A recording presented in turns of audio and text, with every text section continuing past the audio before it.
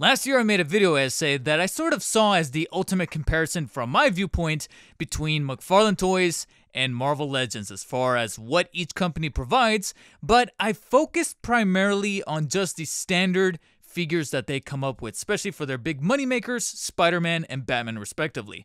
Never in that video did I ever touch on anything that's a little bit on the extra side, something that's considered either deluxe or mega. And so I thought to myself, that's practically a topic for its own separate video. And that's precisely what we're going to be doing here. We're finally going to take that context out of the equation into its own separate entity and really look at how these companies fare off when they're kind of punching above their weight.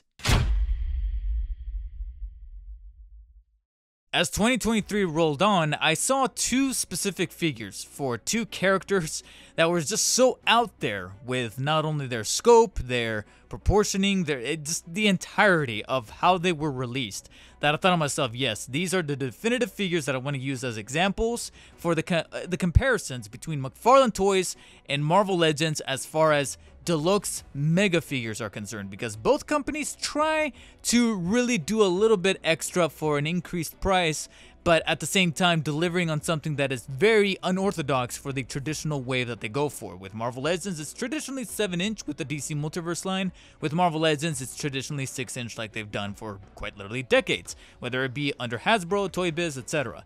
So what is it about these specific figures that really kind of conveys the messaging of where the priorities lie? And some of them are a little obvious, and then others, you'll be surprised by how much credit I actually end up giving to one specific company.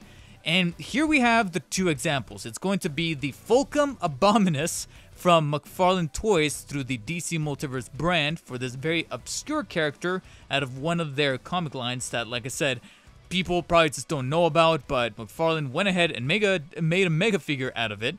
And then we have Cyborg Spider-Woman from the Across the Spider-Verse wave from last year by Marvel Legends, a figure that just made everybody kind of look twice when it was found up on the shelf and kind of stayed there for certain reasons. These are going to be my two examples because I wanted an excuse to own Fulcrum, but at the same time, I was morbidly curious about this Cyborg Spider-Woman, specifically of how she connects to the movie itself, which is definitely going to be a touching point. However, just like I did with that original video essay, there's actually one specific aspect that I do want to touch upon really quickly, and that is actually going to be the box, how both companies kind of present their figures, because this was in fact a topic of debate when it came to these two properties. With McFarlane Toys, it's actually pretty straightforward and obvious. They've been doing the mega figure business for quite some time, and if you have been in the collecting game with McFarlane Toys, whether it be the standard 7-inch DC Multiverse stuff, specifically Batman, or even some of the mega figure stuff, you'll notice that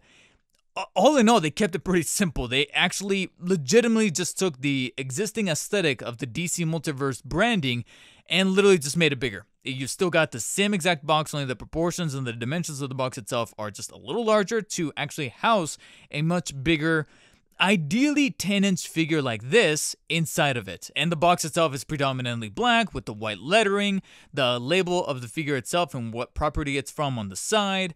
On the front, you got the DC Multiverse logo. On the back, you got some cool artwork of the character itself, yada yada. And of course, with all the good comes the bad, which are of course going to be the twisty ties that you have to cut through, pulling them out of the plastic. Whether it be some of these mega figures containing capes, you're going to have to remove those capes. Thankfully, Fulcrum, that wasn't really the case with it.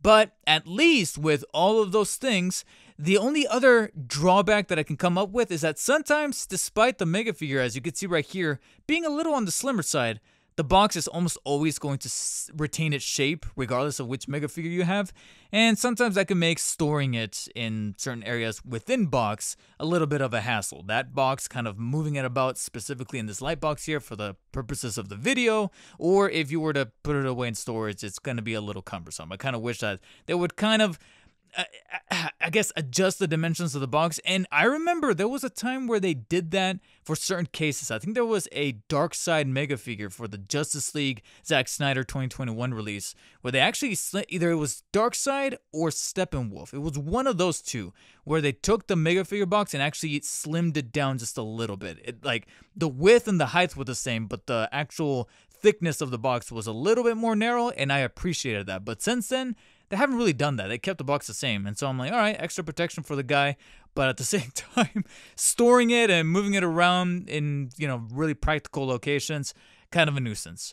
But at least this means that it comes with a window in which you can preview the figure and actually look at it, especially when you see him out in the store, up on the shelf, and you can tell whether or not there's a defect, there's a broken piece, etc.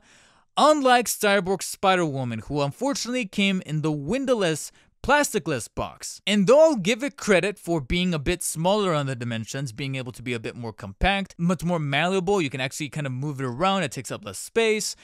It's a little hefty because of how much of a heavier figure you have contained inside, and it's a little bit less of a hassle to get past the packaging inside because they're going plastic free. You don't have the twisty ties, you don't have the slits should there be any capes or anything like that. You just got to remove the cardboard, right? Kind of disassemble it, pull it out of its white bag, and you're pretty much set, specifically with Cyborg Spider-Woman, since she technically didn't come with any additional accessories. But that's assuming that you're getting Cyborg Spider-Woman, because I know that with the windowless box, this was a huge topic of debate back in 2022, 2023, when Marvel Legends started to do that predominantly with a lot of their figures, and they just said, screw it, we're going to do windowless boxes, and so many people were not terribly happy about that because this resulted in a lot of collectors not getting the exact figure that they ordered in the first place, and that was, I think, a major thing with, Amazon.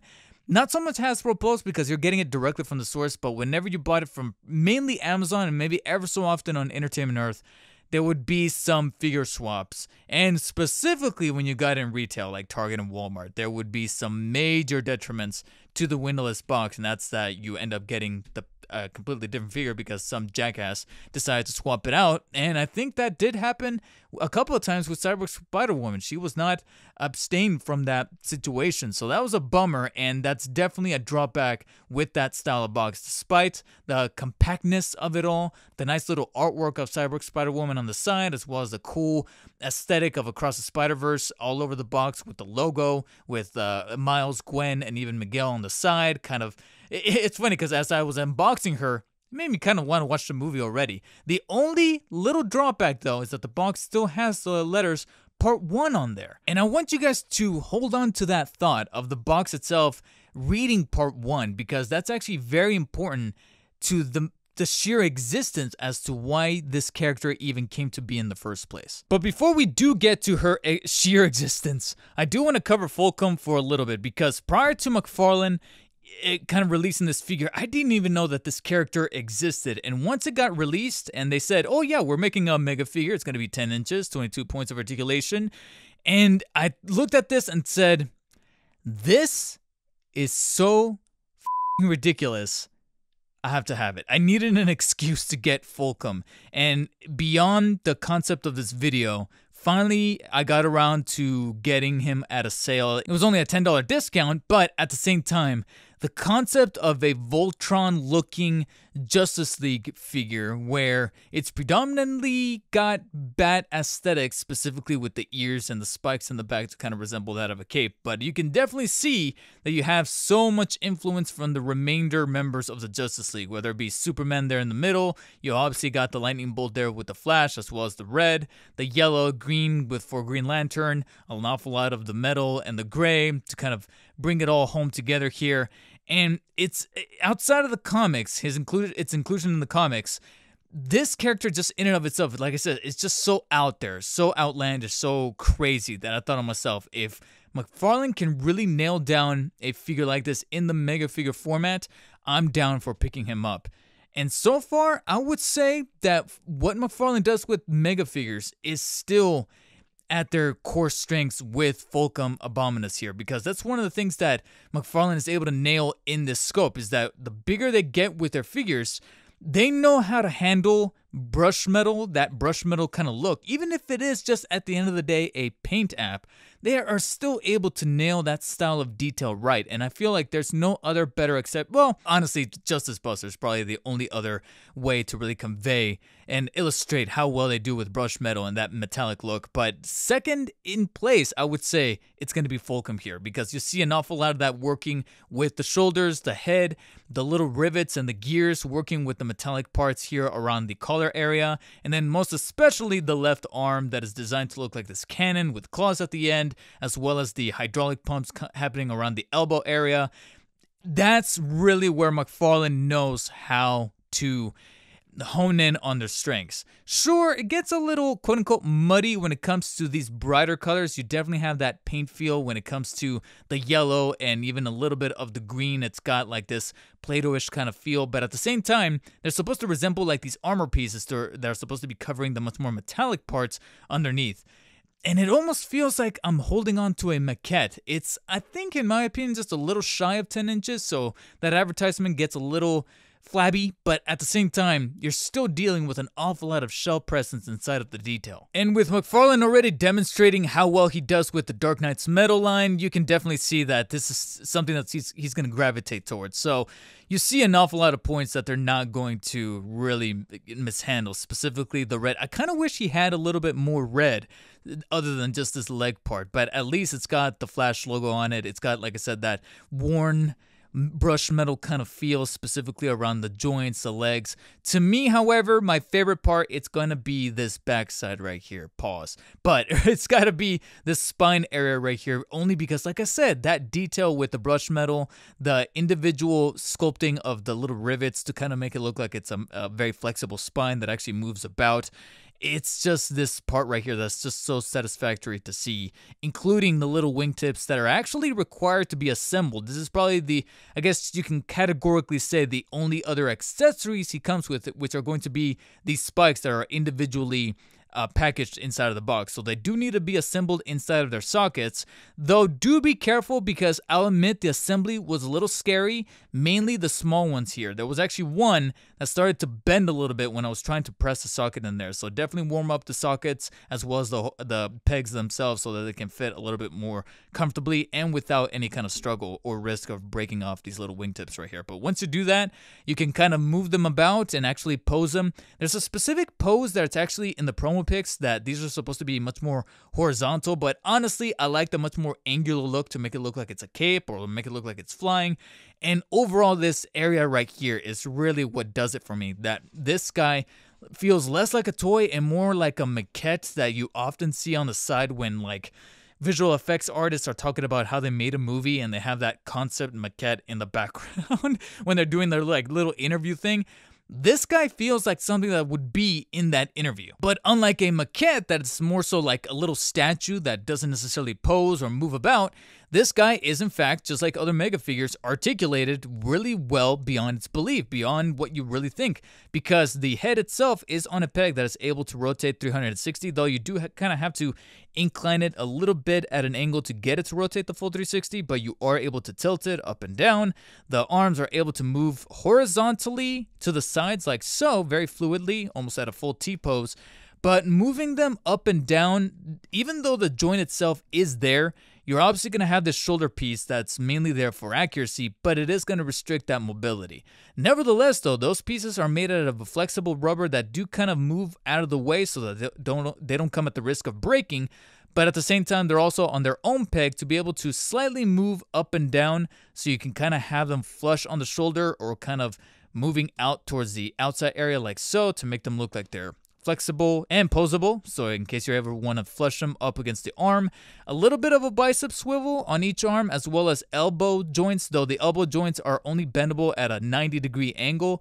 And since both hands are technically like these claw cannons that admittedly one of them came a little warped inside the box, again a bit of a victim due to the way that these Mega figures are often packaged with the plastic and the twisty ties and all that stuff that I was nitpicking about a little earlier. You do have a little bit of warpness happening whenever you're dealing with a character that has an awful lot of like spikes and pointy bits and things like that, such as Fulcrum here. So you're going to be dealing with that a lot. And I feel like the yellow claw here on the right side is probably the one that fell victim to that the most. But nevertheless, the arms are fully posable, the legs are fully posable, they can move forwards and backwards to the sides and even swivel up on the upper thigh. Two joints at the knees that are fully able to bend, as well as a ball joint at the ankle that is fully able to rotate the foot 360, as well as bend downwards and upwards. Unfortunately, no toe articulation, but these little like buzzsaw pieces here on the Flash leg can actually move up and down and almost rotate a full 360 forwards up until they get kind of restricted here towards the back. So you do have that additional little detail there. So that's a nice little trick. The only downside, the only point of articulation that gets hamstrung in a very negative way is the torso, because he technically has a mid-torso cut there, but for some reason it only moves slightly towards the left, and that's really about it. I try to get it to move to the right, but I feel like it's gonna break somehow. So a little restrictive, and it kind of nudges up and down for a little bit of flexibility, but it's not the greatest. So articulation could have been a little better on the torso, but the argument that you could make, although I'm even a little tired of hearing this argument, is that he's a robot. He's supposed to have stilted articulation. Yeah, but this is McFarlane. This is kind of their wheelhouse. Kind of wish it was a little bit better. And then, like I mentioned before, you can kind of argue that these spikes are articulated because you can kind of move them about. But unlike, like I said, traditional statues, you do have a great amount of articulation with this guy, specifically around the leg area, to make him look even more badass. And so that's something that McFarlane is able to really nail with a good chunk of their mega figures, whether they're movie tie-ins or obscure characters from the comics such as this. And that's the thing with McFarlane, is that often he makes stuff because it looks cool. That's often the thing that he says in interviews. I want it to look cool. You know, if it looks cool, we'll make a figure out of it. If we can squeeze it into the pipeline, if we don't have any tie-ins with DC or any contracts where we need to make the specific figure by this time, that's what they do. And even if we can come up with criticisms, such as, like I said, the limited articulation of the torso, he doesn't really come with any other accessories. Just looking at the shelf presence of this guy, I'm happy that I got him, and he often goes for characters that look cool, whether there's some kind of obligation, contractual obligation, or not. This guy wouldn't have known that he existed if it wasn't for this figure, and it's a nice little gateway into learning more about the character, learning more about the figure, and it's something that just doesn't apply to Fulcrum here. An awful lot of characters that he made into mega figures, I look at it and go, what the hell is that from? And then I get invested into the comic storyline, and I'm like, all right, I actually kind of want to read up on that. Whereas with Cyborg Spider-Woman, you're dealing with an actual contractual obligation, which is of course going to be a movie tie-in in the vein of Spider-Man Across the Spider-Verse. And by technical default, that means that her release was nothing more than just a corporate decision, obviously, because Marvel Legends has stakeholders, or shareholders rather, that, you know, kind of have a contract out there saying, hey, these are the characters that you guys said that you're going to be able to provide, here you go. And there was a little bit of a kerfuffle with this character, because for a little while, people were thinking that she wasn't going to be an individual release. In fact, a lot of people have a theory that she was meant to be a Build-A-Figure that was then going to be assembled by you collecting the entirety of the Across the Spider-Verse waves, especially since outside of her, you're literally dealing with just 4 other characters: Gwen, Miles, Punk, and 2099 Miguel. And generally, it's 4 figures that come in a Build-A-Figure wave, and they all have pieces that then assemble a 5th character. Often, you don't really get a 5th character or a 5th figure in a Build-A-Figure. Sometimes they make exceptions, but it's not tradition. So imagine how much of a loop she kind of took the community when she was released by herself. Imagine how much more confusion she generated when, spoilers, we went and saw the movie. She was barely in it. She was quite literally in the background during the scene where all the spider people are chasing Miles after Miguel puts, more or less, a hit on him when he decides to not kind of go with the plan with things. So yeah, it was a little strange to see a release for Cyborg Spider-Woman that was not in the traditional sizing of a 6-inch Marvel Legends figure. She kind of ranges somewhere around the 8.5-inch range. For, again, to scale, the mega figures here from DC Multiverse are traditionally 10 inches. So she kind of falls a little shy of that. We're got about, I want to say 8.5 or so on Cyborg Spider-Woman here. As far as actual proportioning and shelf presence, you can see right here that she is definitely girthy, and she's meant to be this apocalyptic take on a spider person that just happens to be inside of kind of a cyborg body. So you got a little bit of mechanical parts, along with, of course, the very apocalyptic punk aesthetic with the spikes, the chains, the gas mask look to the mask, and etc. And of course, all these like boots and very rustic bondage kind of look to the straps and things like that. So the overall aesthetic that they were able to translate here in Marvel Legends figure form is still commendable. And to me, it's those details that kind of harken to her background background being in the apocalypse and things like that I think stand out to me the most. Specifically, the shoulder guard here with the spikes, although some, like I said, came a little warped. So she's not completely abstained despite her slightly more convenient packaging with the plasticlessness of the packaging despite not having a window. At least the warpness wasn't as bad, but it's still present, specifically on these spikes on one of her knees, the ones here on the left leg, as well as, like I said, the shoulder guard. But it's, again, those little details, specifically with the chains around the chest, that shoulder guard, and then, of course, the big Barrett-looking turret gun that she's got on her arm. I'm playing Rebirth. I'm actually on the cusp of beating Rebirth right now, so it's reminding me an awful lot of Barrett from Final Fantasy VII Rebirth.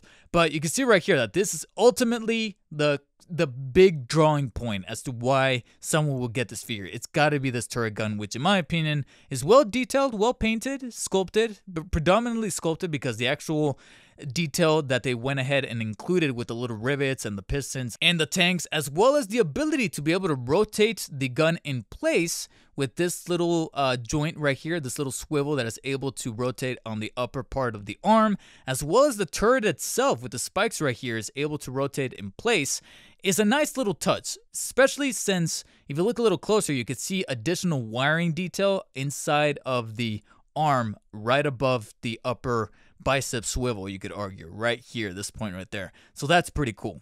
However, it's this arm that also acts as a little bit of a double-edged sword, because once you move past this, you start to feel the restrictiveness of the articulation, because even though you got this swivel and you even got a vertical swivel here on the upper arm that is able to allow the arm to fully rotate 360, that's really about it. You could try extending it, but it literally just nudges slightly towards the sides above that point right there. That's really about it. It kind of stops right about right there.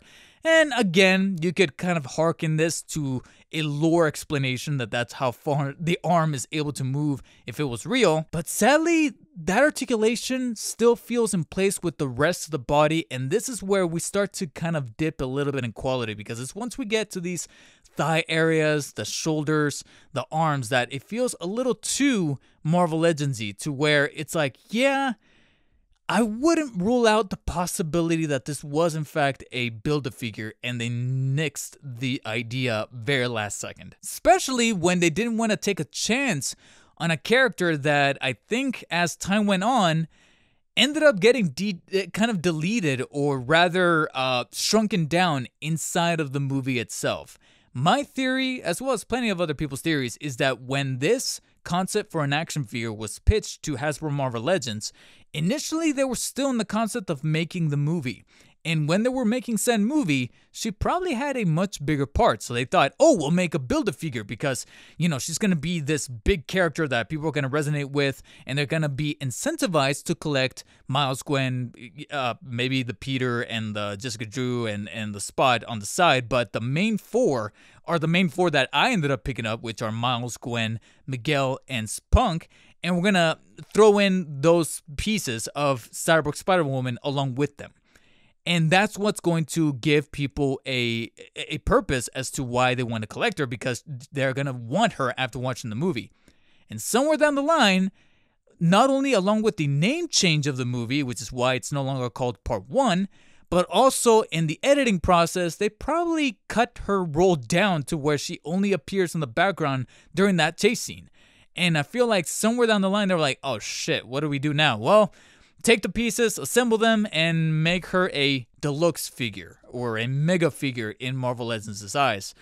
And I would say that that would not be a bad way to, you know, kind of cut your losses and release her separately, so that way people don't feel obligated to pay even extra for the Marvel Legends. And believe it or not, it's their decision to release her as a deluxe figure that I still have to give some credit and appreciation for, because they could have easily just scrapped her.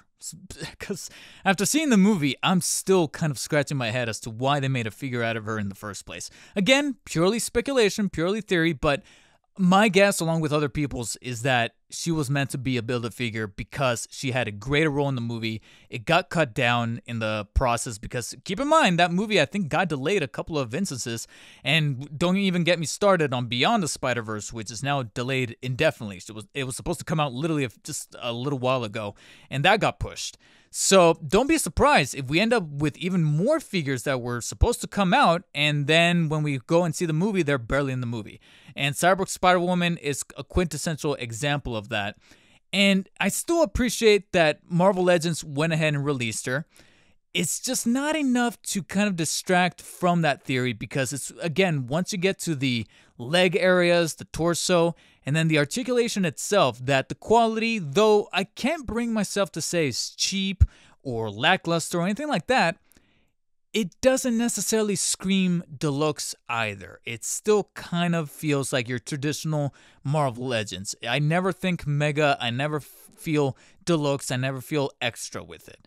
You know, you still are dealing with very basic articulation around the head that is able to rotate. We already kind of covered the turret arm, but the standard arm can slightly move forwards and backwards, but of course it's slightly restricted by the shoulder guard. You do have a bicep swivel that is a little squeaky, 2 joints at the elbow, as well as 2 joints on either knee. However, all 3 of these things are really stagnant even after passing them with a hot hair dryer, so they're kind of a little bit on the restricted side. The wrist is able to rotate, and there's technically a hinge inside, but because of the way that the spiky cuff here on her wrist is kind of encompassing the entire thing, it's very difficult to get it to move inside and outwards.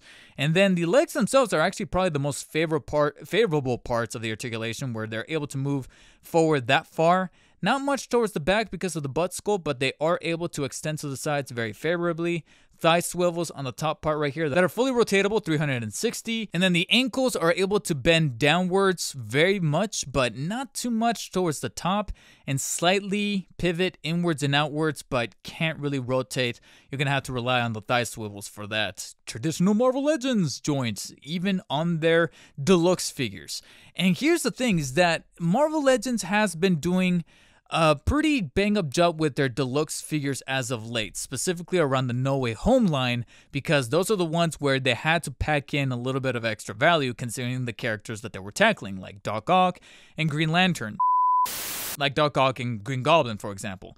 But when it comes to a very obscure character like Cyborg Spider-Woman, well, not much can really be said as far as value, because you're dealing with a character that not a whole lot of people really resonated with coming out of the movie. She doesn't come with any additional accessories beyond this point, and even though, like I said, she's not necessarily all too cheap feeling or, you know, very lackluster, can I really honestly look at this character and look at this figure here and think to myself, yeah, that's definitely $60 right there. Yeah. That's where we get into a very, very tumultuous area of discussion, because Cyborg Spider-Woman retailed for $58.99, or if you want to just go ahead and round it up, $60. Marvel Legends decided to release her for $60, and that's where we then come full circle into whether or not this is a choice of ethics, because even though it's still commendable that they took a chance on releasing her, considering her inclusion in the movie, I don't know if it's really something to keep pursuing for future movies like Beyond the Spider-Verse, if you're going to be releasing deluxe figures for $60, because feeling her in hand, this does not scream $60. It's not a bad figure, but really? For $60? Whereas Fulcrum over here, guess what?